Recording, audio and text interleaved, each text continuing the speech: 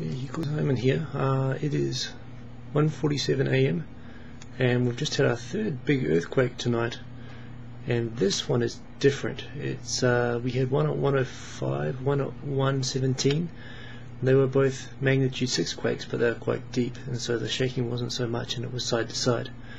But this is a big quake, and the shaking is vertical. Things are bouncing, so the building can't absorb the shock, so everything is making noise. It's easing back, but this is a whole rash of quakes. So it's quite freaky. I wish I could take something where I could show it shaking. It was really shaking before. It's quite scary actually. The vertical shakes are the bad ones. They do all the damage. So be interesting to see if this makes any news anyway. It looks like it's even around here it's fairly big, although I'm fairly high up in the building that I'm in. So interesting. Anyway, it looks like it's stopped now, so everything's okay. I'll turn this on again if another one starts.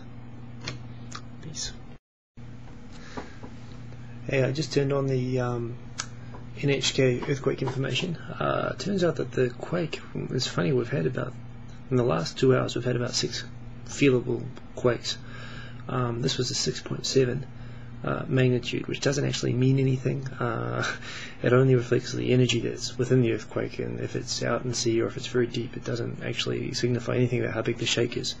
The 6.3 that we had earlier tonight was nothing. I mean, it was a 2 on the Japanese scale, which means that you can only notice in high buildings.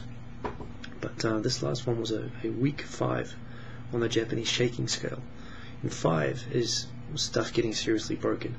Even in Tokyo it was a 4, and that's what I felt like here, which is enough to knock over light objects and make a lot of noise, which this building was doing. What was scary is that the shakes before were sideways, and buildings are designed to take sideways shaking, but this last shake, apparently it was the same center, it's off Ibaraki. It was vertically shaking, and buildings can't absorb that, so that's when you start getting real damage. Doors getting jammed, people getting stuck in buildings, foundations getting broken. Tokyo's a 4, so there shouldn't have been too much going on in terms of damage around here. When I say 4, it's a Japanese 4. I should do a video on this scale sometime, actually. It makes much more sense. But if you're in Ibaraki and if you've had any damage or you're having any trouble, I hope you're all okay.